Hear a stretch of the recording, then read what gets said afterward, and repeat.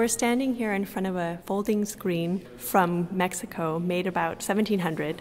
This is just wild. This is one of the most complicated objects I have ever looked at. It's actually a really unique object. This folding screen is inspired by Japanese folding screen, and we call it a Biombo. And so a Biombo actually comes from the Japanese word for folding screen. But this is a word that would have been used in the Spanish colony that is now Mexico.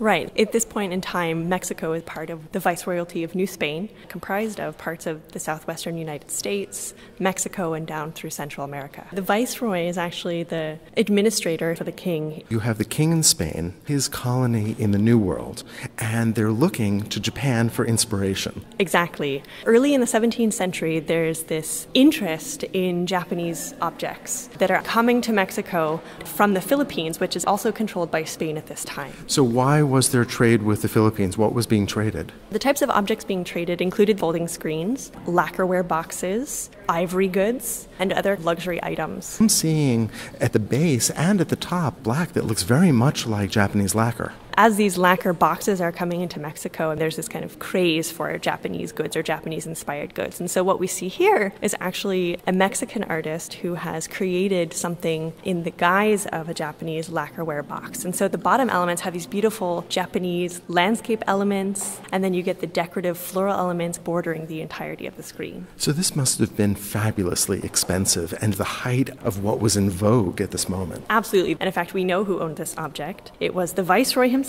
José Sarmiento de Valladares. And we know that at that moment, there was tremendous money being generated by these colonies. At this time, you have huge silver mining industry, raw goods like cochineal, tobacco, various other types of things that are all being sent back to Europe. And so people like the Viceroy are able to acquire these types of goods and put them on display in their homes. Let's take a look at the screen itself. Most striking, at least from this side, is this battle scene. Half the battle scene.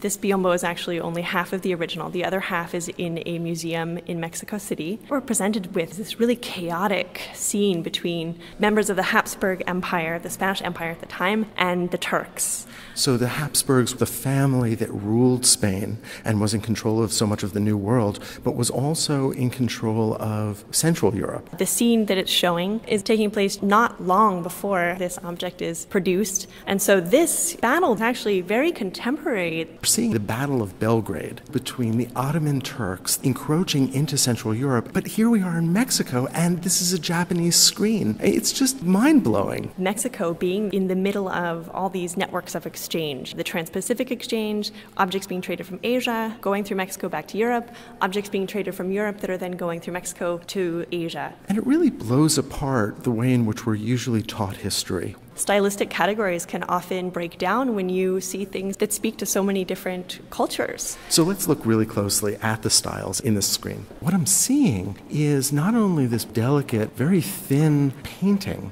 which is almost like drawing, but I'm also seeing these areas that are just brilliantly illuminated, and it's shell. So this object is truly unique because this is not only a Biombo, but this is part of the only known surviving Biombo enconchado. Enconchado means shell inlay. So this is a shell-encrusted Biombo. So it's a combination of oil painting and mother of pearl that's been placed into the screen itself. I can see it in the helmet, which is making the helmet seem to shine. And it's probably most prominent in floral motifs that are at the very top that frame the battle scene. You have to imagine when this is placed in a room, how different parts of it would grab your attention because of the flickering candlelight. We don't know exactly who the artist of this Biombo was, but what we do know is that it's being made locally. So it's made by an artist in New Spain at the time for the Viceroy, most likely to be placed inside of his new palace in Mexico City. So who would have seen this? Who was the intended audience? Each side of the Biombo were intended for different audiences. So the side with the battle would have been intended for the Viceroy, people coming to visit the Viceroy, important individuals, people who he's bringing into his reception room, essentially. So this would have a political use as an expression of his power. This particular Viceroy has come from Spain to rule over this colony, and so this would assert the dominance of the Habsburg in Mexico.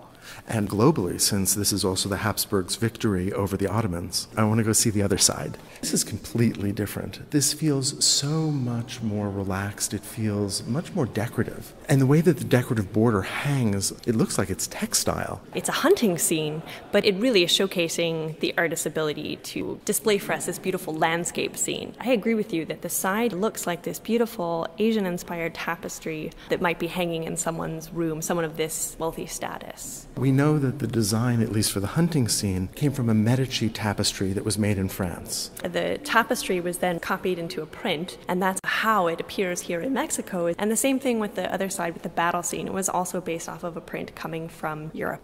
I really love this side of the screen. You have, again, a footing which is reminiscent of lacquerware from Japan. But then above that is this very dense botanical motif with all of these blossoms, creating this frame that allows us to look into this deep space, into this really spectacular landscape. The hunting scene that we have, a kind of feast for the eye in terms of landscape elements and beautiful brushwork on display here.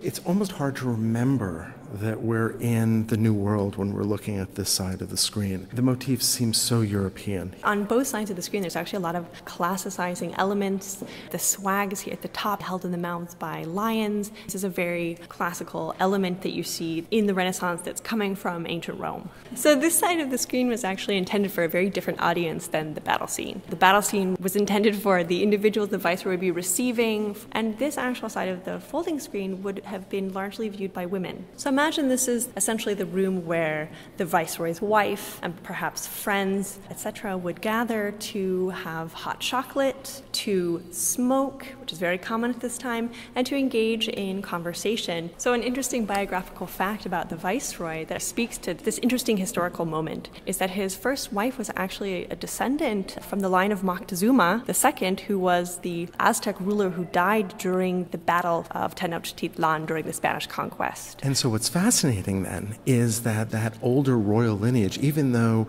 they were conquered, remains important. You see that throughout the Spanish Americas, where indigenous peoples who can trace their lineage back to rulers are given certain benefits that other indigenous peoples are not. It's complicated and it's hard to know where to situate the objects, but that's also what makes it so exciting and engaging.